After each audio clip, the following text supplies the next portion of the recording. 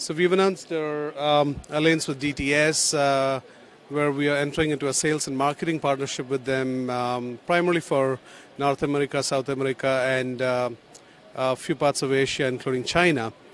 So there's the new DTS DC20 box that's powered by Qube, which is something that we are showing here, and we also have some exciting features added to our server, which most of you know has had some innovative user interfaces, has had the cute remote panel that has a 5-minute learning curve for anybody new to digital cinema to be able to deal with the digital cinema player and load shows and play shows with a very simple menuing system.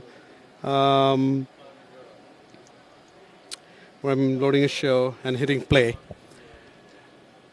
And also our full-featured web interface that would run on any of your browsers without having to install any client application on the machine that you want to use to control your Qube. There's a quick and easy drag and drop feature to build shows. Drag and drop feature to add drag and drop to add automation cues, save shows,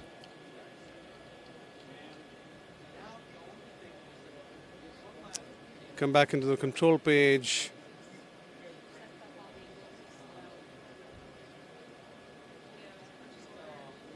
load the CineTech show, and go. We believe this is the easiest combination of user interfaces in the digital cinema server space, and we continue to add more features into the user interface to make the setup and management and maintenance of digital cinema a very simple task. I also want to move over to showing a very revolutionary product that really simplified the creation of digital cinema packages. Digital cinema packages traditionally have been quite complicated to create, and it was a big mastering process that somebody had to go through to create DCI compliant digital cinema packages that would play on any server. While this was an okay process for full-length feature films and basically studio output, when it came to an exhibitor wanting to play a local advertiser's advertisement, they couldn't afford to go through a full-blown digital cinema mastering process. So we identified this need and created a very simple 3-step product called Qube Master Express. I'm going to quickly run through and show you how one can use Qube Master Express to take a regular desktop video file and turn that into a digital cinema package. So here I am using a Windows Media file that is a standard definition Windows Media file. My first step is drag and drop it in, and then I fit it for the screen projection aspect ratios for flat and for scope without having to work with any numbers. I just can visually size it up.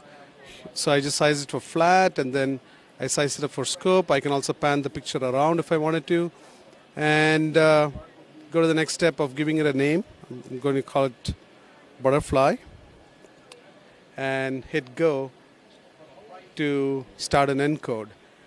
I can also use the same product to create a slideshow, and here I am just using a collection of JPEG images, selecting all of them, doing a drag and drop, use the slide sorter to move my clips around, again size the clips for the flat aspect ratio and the scope aspect ratio, selecting the transition that I want to use, pick an audio file that I would like to use, and name it and hitting go to get a digital cinema package. So that's how simple we made the creation of DCPs.